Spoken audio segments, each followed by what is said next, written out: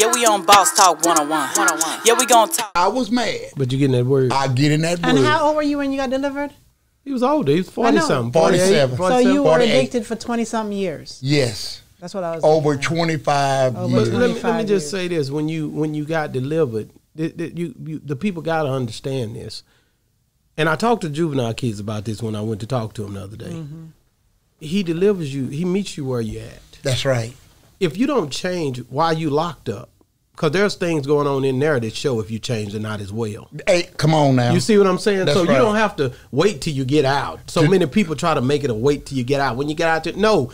If God touch you right where he touched you at, That's in right. that cell, That's in right. that sex, you going to know. Because it's activities going on around you that pretty much you could condone, but you don't even feel like dealing with them anymore. I was done. I was done, brother. Man, I've got guys that called me that I was incarcerated with.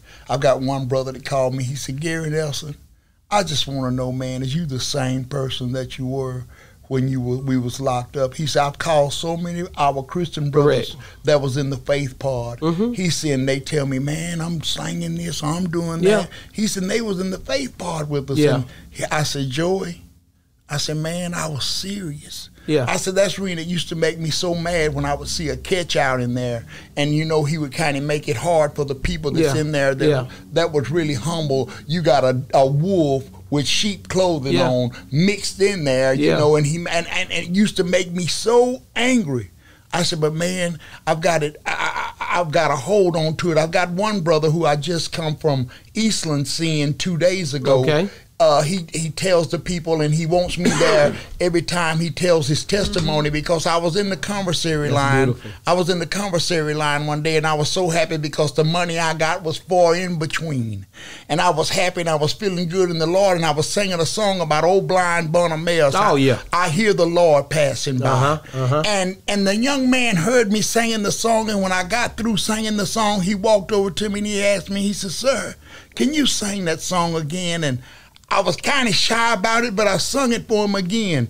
2 weeks later, here come the man in the faith pod where I was dragging his bags. He done got moved from dorm 2, wherever he was coming in the faith pod. Wow. He said, man, I come over here because I wanted to feel the freedom that I saw you felt in that commissary line. Wow. He said, I want to be set free. Man, I tell you, it's a revelation to where he's living it today. Where I went this weekend, it's in Eastland, Texas. All right. He lived on a golf course, man, Wow. where a big lake was, because when he came into the faith pod, 1 week later, this particular man that owned the golf course and he does prison ministry, he came to the faith. If you're not in the faith pod, this wasn't for everybody at the prison. This was only for the people in the faith pod. He got to go to the Kingdom Man retreat.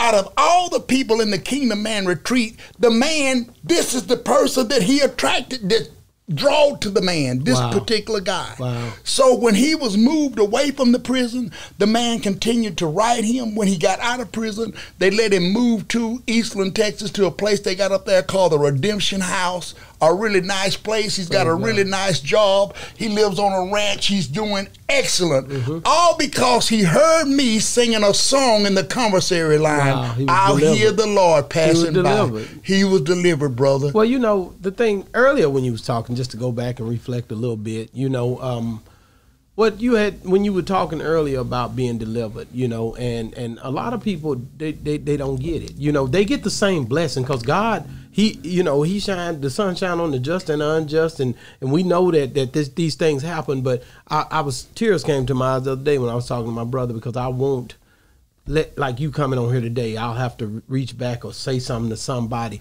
to tell you thank you for coming on the show, because I thought about those 10 lepers that was healed and that one Samaritan that looked back. Yes. You see what I'm saying? Because everybody can get healed, but everybody out of 10, only one. Only look one. Back. Look back. So, and that's the part you got to be. I want to be that one that praises God for what he's doing for us, man. I've been healed by the Savior, and I felt fire from above, and I've been down to that river, and I ain't the same. I'm a prodigal's return. And all of my hope is in Jesus. And thank God my yesterday's gone. And all of my sins are forgiven. Yes, they are. And I've been washed by the blood. I'm no stranger to the prisons. I've worn shackles and chains, but I've been freed and forgiven. Yes, I have. And I'm not going back.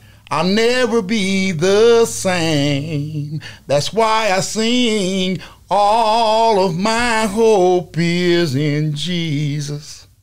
I thank God my yesterday's gone, and all of my sins are forgiven, and I've been washed by the blood. Man, thank you so much, man.